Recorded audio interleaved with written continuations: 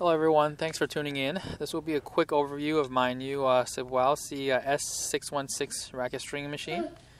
There's not a lot of these videos out there on these smaller brands, so I decided, why not? So I'm sure some people want to know about these things. And as a disclaimer, I am not paid or endorsed by any of these companies I will mention in this video. These are 100% my own unbiased opinions, so take it or leave it. If I was paid by them, I will probably sugarcoat everything, like some people. Anyway, just as for some background information, so you know where I'm coming from. I've used several machines in my life. To me, these are great tools that I use to string my own rackets, for my friends, my students, and a lot of customers at a very fair price in my hometown. I live in Toronto, by the way. So yeah, I started stringing. I first started with a ClipperMate many years ago. It was an okay machine. I learned a lot. I eventually switched to a Silent Partner string machine, which I actually bought for only $120 on Kijiji. That was a great machine. I used it for a while, and I decided to move on because it was 2-point mounting system. I decided to move on to a 6-point mounting system because I was getting a lot more customers at that point, and I didn't want to risk, breaking or snapping their rackets. So luckily, that never really happened. So yeah. So a few years ago, I started using a Pros Challenger X. It's pretty much just a rebranded, Alpha, DC, Pioneer, Plus, and these Ignats and other smaller brands that are still popular today. A lot of people use it for badminton rackets and whatnot. That machine was very good for me while it lasted. I mean, the problem is the base clamps. One of the base clamps, after about 100 string drops, I had to adjust it with an Allen key. So every 10-15 rackets, I would have to, readjust it. And then eventually, after around 200 rackets on it, under 1 year of use, after 200 rackets strung with that machine, that base clamp totally failed. So yeah, I was not impressed with that machine. So I will probably never buy that thing ever again. I actually sold that machine off for only $100 on Kijiji. Somebody who has the same machine wanted the parts, so they knew what they were doing, and both of us are happy. I mean, yes, I took a huge loss on it because I paid like $700, $800 Canadian on it. But I already made that money back, and I made a huge profit off of it from string rackets anyways. So it wasn't a big deal to sacrifice for $100. But I'm not saying that the Pros it's not a good machine. It's just, if you're gonna do it for yourself and your friends, and learning your first machine, that's not a bad idea. Right, but if you're going to crank out a lot of high volume rackets like me, it will break on you sooner than later. Okay, moving on. My next machine that I started using was a Penta Premium 3600 with a wide tension head. It's an amazing machine. It's solid build, it's super workhorse. I've done over 400 rackets on it, has zero issues whatsoever. It might not be the prettiest machine to look at, but it gets the job done. I look at it and I just think of it as a Honda Civic from 1990s or a Toyota Camry. Those things last a long time and it's super reliable. And yeah, if you guys want to see a video on that, I might make one in the future. Let me know in the comments. So back to the Siboasi machine. I was very skeptical at first because on these online forums, there are a lot of snobby people. They all have their opinions, and after all, they do make the same machine for the lower level Pros machines. So I didn't have a great experience with those. But anyways, the price was very competitive compared to other rebranded string machines out there, which I'm not going to name. So yeah, starting with the turntable, it's very solid. The rails are a little bit thicker than the Penta machine. It's about 11 millimeters deep. And it's about 15 to 16 millimeters wide. Don't quote me exactly because I just eyeballed it with the ruler. The only thing I wish that this machine had was a locking or brake mechanism for the turntable. It's nice to have it stabilized when you're trying to tie a knot, but I've been doing this for a while. It's not a deal breaker for me. I can still manage without it. It's okay. Moving on, the arm support does have a very modern look, a nice curvy and thick shape. Kind of like the ones you see on a Dunlop or a head, professional electronic machines. The sidearm supports are symmetrical controlled using this knob out here, the outer knob. It is very smooth. This machine comes with load spreaders for badminton and tennis. Originally, they had a big curve to it. I actually grinded down my own because The original curve works well with round frames like Babolat and Wilson Clash and whatnot.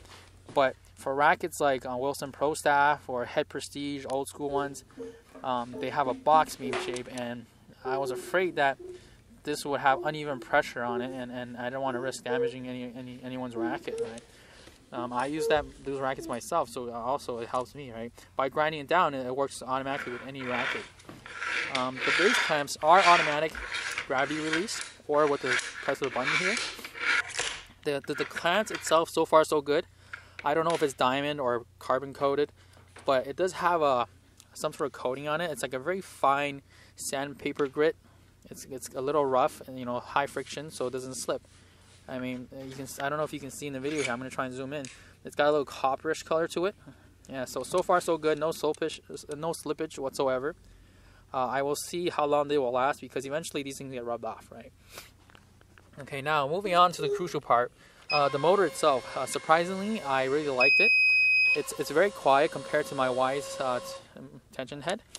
It looks like it's the same motor as the ProPro's MT200, but comparing this to tension to the Wise tension head, it has a few more memory slots. On my Wise, there's only 2 memory slots. So I store it as like, I don't know, 55 and 60, maybe 50 and 60 pounds. This one has 4 slots, so you can have 4 tension memories here. So it's very easy to skim through when you're in a rush. Also, this machine has a knot feature, a knot button, so it automatically pulls 10% higher than your existing tension that you're working on. And yeah, overall, I would say this is as good as a Wise tension head, maybe a little bit better. And also, this machine is very quiet. I will do a sound test right now, and so you can take a look.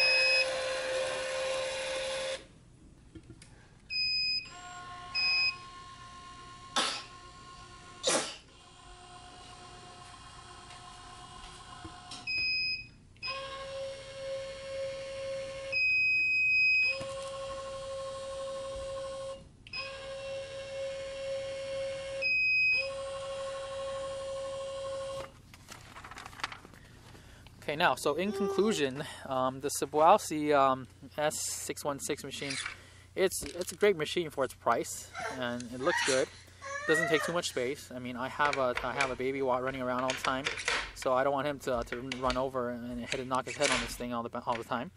The only drawback I would say is that the locking mechanism is there's no locking thing or brake for this turntable.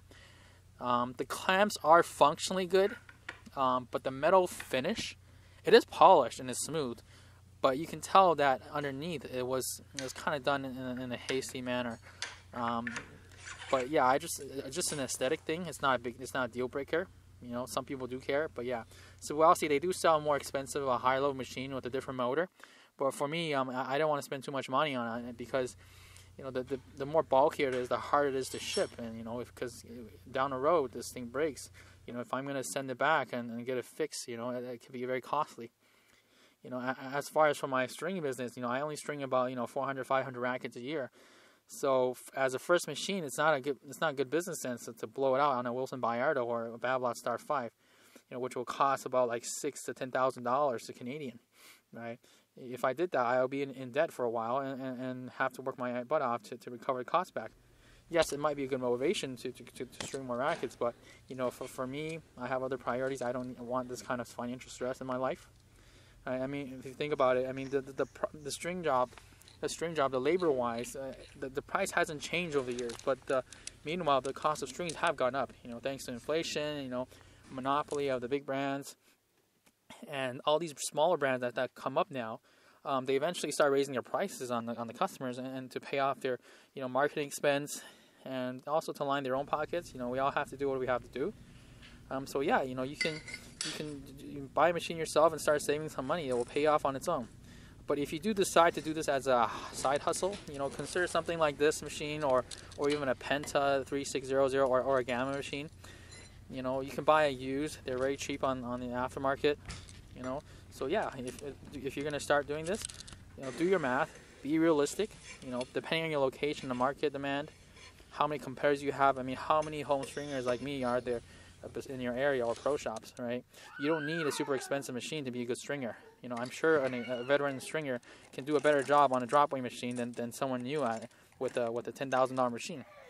So don't have huge expectations when you start doing this. You're not gonna get a long lineup at your door overnight. Your customers, your clients, it takes time to build, and you got to price yourself strategically. Just slightly lower than the market price when you're starting out. Because if you think about it, why would someone come to you when you're charging the same price as a professional, tennis shop where they have been doing this for many years, right? So you have to give the customer some sort of incentive or motivate them to come to you and use your service, right? So you just gotta start small, baby steps, adapt and be smart with your money, and play your cards right, and the growth will eventually come. And then after that, once you make some good amount of money off of it, then you can maybe invest in a better machine, right? So that's pretty much all I have to say for this video. I hope you liked it or find it somewhat useful. If you have any questions related to tennis, rackets or strings, or even coaching, I'll try my best to answer it. I do work as an instructor in the summertime here in Canada. It's been more than a decade now, so I know a thing or two about this industry. Feel free to discuss your string journey and what kind of machine you use, right? Or something that I should look into in the future, because, sooner or later, I'm probably going to buy another machine in a year or two, so you never know.